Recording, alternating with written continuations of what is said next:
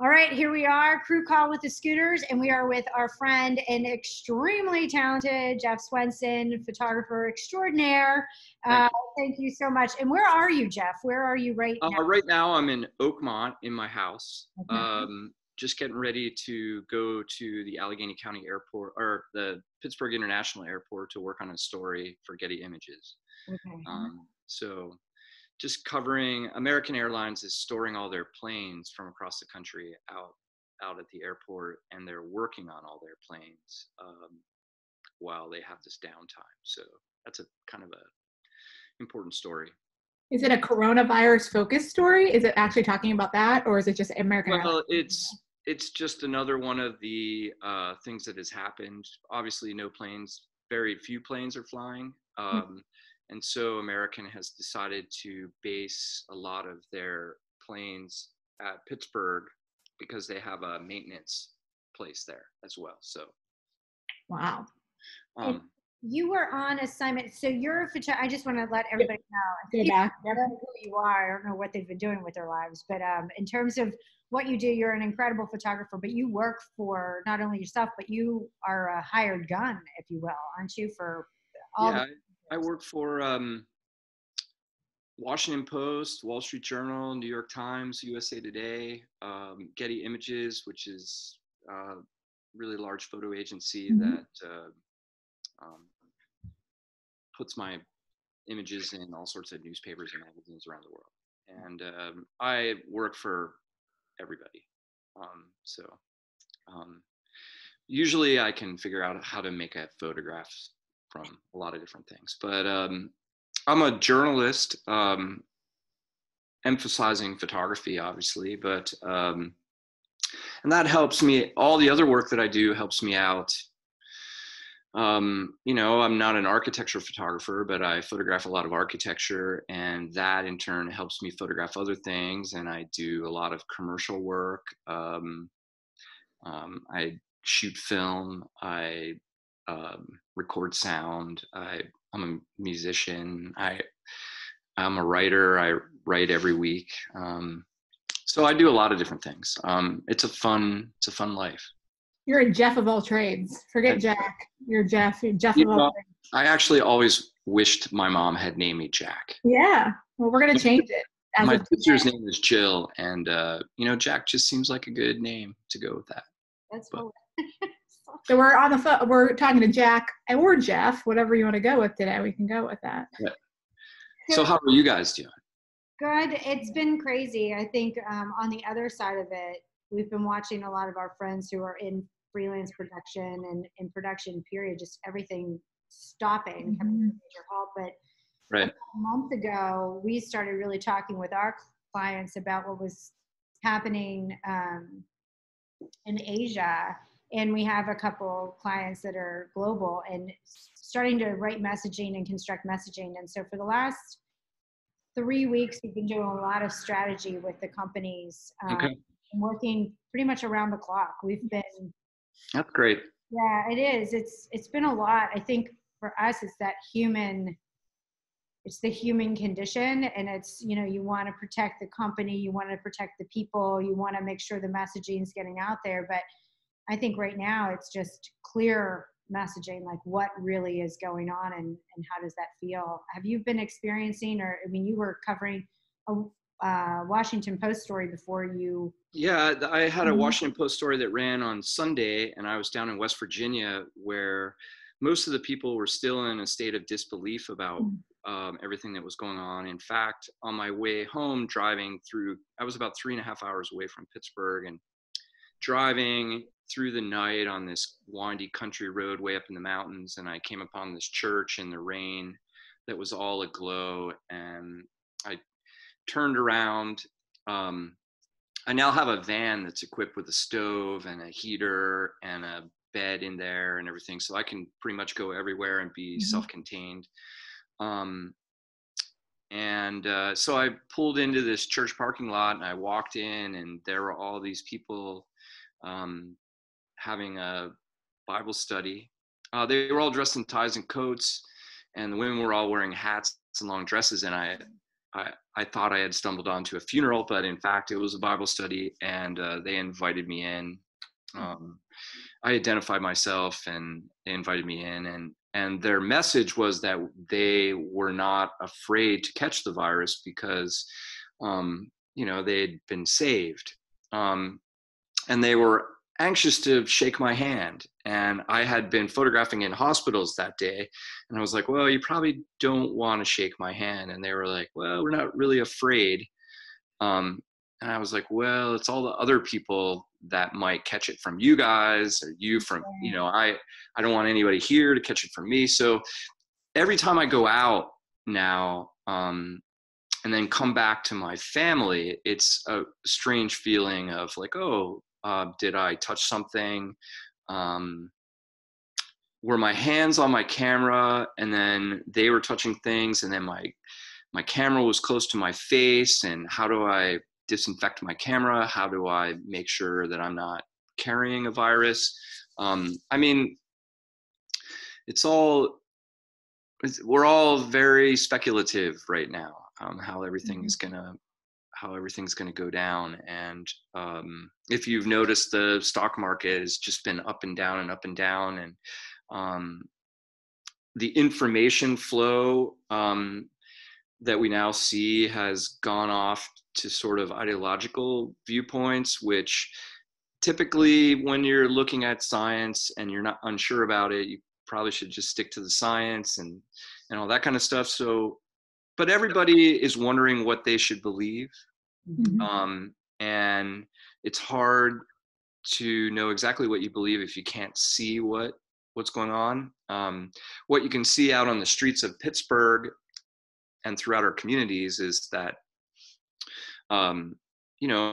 people's eye, when you pass somebody, you don't necessarily look at them the same way, which is very strange from my standpoint, because I'm kind of a greeter and a hugger. And so that's interesting. My 18-year-old son really wants to go visit his girlfriend, and he doesn't think it's fair that he should be sequestered.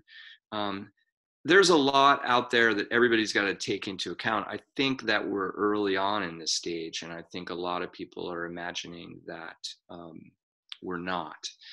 And so with regard to healthcare, with regard to economics, I think everybody's going to start to rethink all sorts of ideas that they had about what society is supposed to be. So there's a lot of unemployed folks out there now. And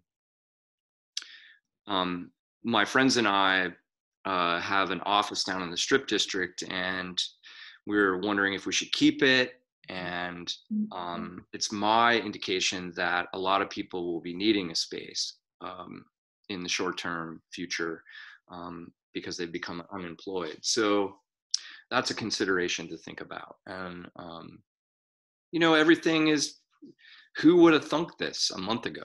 I know, absolutely.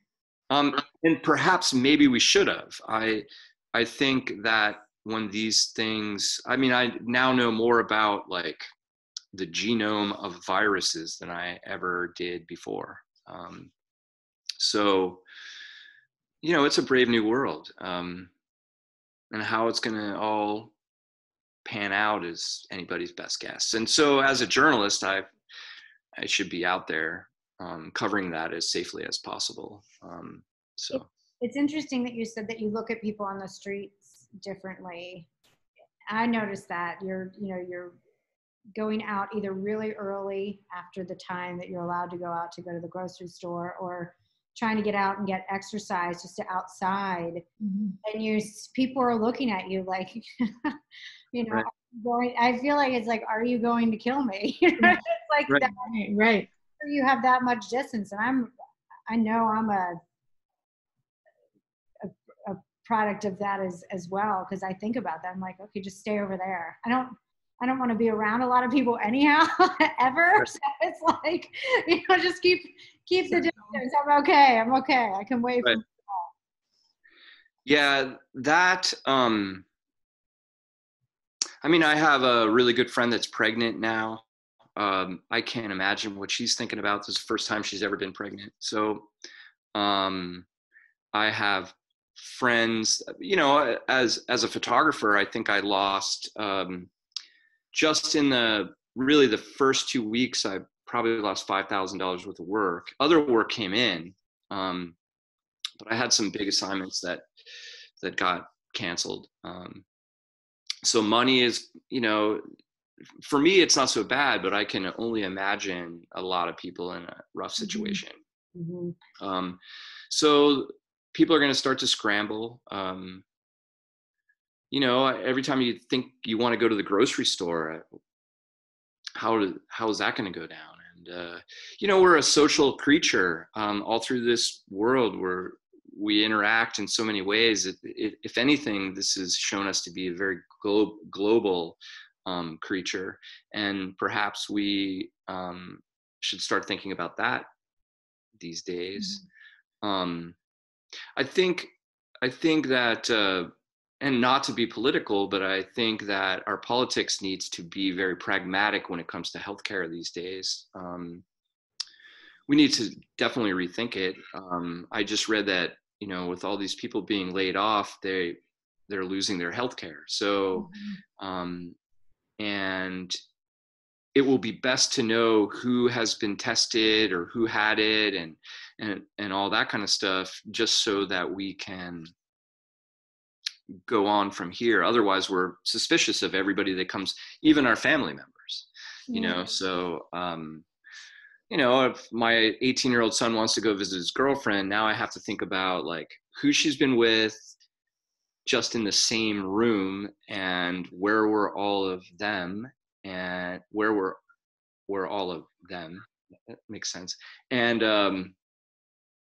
where were they all?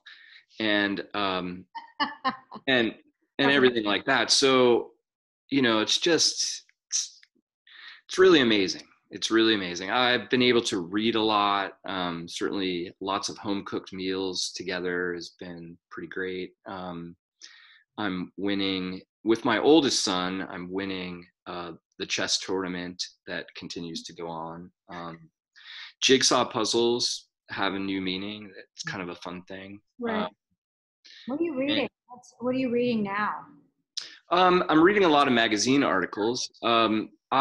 Each week I'm part of a poetry songwriting game with a bunch of songwriters, movie directors, poets from around the United States. And so I've been reading a lot of Mary Oliver poems. I've been reading so much. I just read a citation of a guy who won the Medal of Honor, you know, for his fighting in Vietnam, but he was wounded 18 times in Vietnam and still survived, but he's got the coronavirus now and he's stuck in a hospital. So what am I reading? I read the Washington Post, the New York Times, the Atlantic. I actually read the Wall Street Journal. Try to read a full spectrum of everybody's viewpoints on things so that I can somehow maybe hone it all down to what essentially I want to believe. I've been listening to amazing music perpetually. I have a bunch of playlists that I put together and I send them to my friends. I've been playing my guitar religiously. I learned a new couple songs. Really into this guy, Gregory Alan Isakov. He's a great songwriter. I've been running, walking my dog. What else? How do you cover all of this and still maintain? Is it making sure that you have to break time to get your brain off of it? Because if you're out covering stuff, everything, yeah. Right, and I was to bring up the hospital portion, the hospital assignment. Like, how was that? Like going into that and seeing that like firsthand.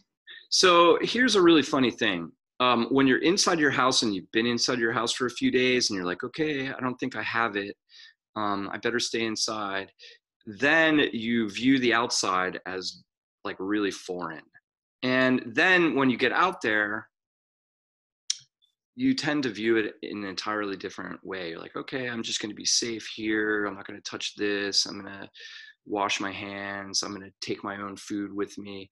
You know, the thing about the journalism aspect and photojournalism is you tend to think about what you're viewing right then and there.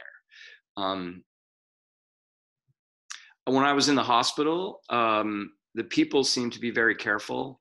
They wanted me to sign in, and the person had bare hands that was handing me a pen, and I was thinking, oh, okay, well, did you clean that pen? Do you really want me to sign this? Or maybe I have a pen in my pocket, I'll sign with that, all that.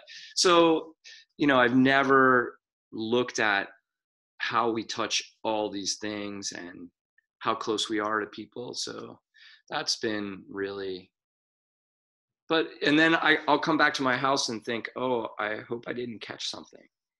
Right. So yeah, how do I think about all that? It's, you know, probably a lot more of us are going to catch this. And I hope that, as they say, that the curve is really shallow, in the event that I would get sick or and need extra help. On the other hand, you know, I've also wondered, like, did I already have it? Because I had a little bit of a cough and some achiness for about 10 days. And I was thinking, maybe I had it. And so those are the things that run through my mind. Right. I get up at 4:30 in the morning now, which is kind of cool, and start reading, paying attention to the news a lot more. You know, it's when I talk to people like my family, we express our love for each other, because you never know how many days you have left, which is something probably we should all be thinking about all the time. We take a lot for granted, especially in this country. So, am I waxing philosophical enough for you guys? Yeah, it's great. I could listen all day. All day. No, same. Shall I get my guitar and play? No. I think that'd be great. So, have you? I mean, you're covering all of this. Has there been one kind of glimmer of hope or something that you're watching or seeing that's given you joy, that you're going, yeah, this is the way to do things? I think that what we are doing right here, talking about these things, I think that the whole world, definitely in the United States, probably needed an extended vacation. I think one of the glimmers of hope that I've seen is so many people that were rushing around all the time. We were never able to keep up with all the messages and everything. I think everybody has slowed down a little bit, and they're appreciating a lot of things that they may have taken for granted before. I'm witnessing a lot of my friends become less busy and more sentimental about the simplest little things. So that I believe that is an amazing thing. I love that. I hope I hope that moving forward we continue that.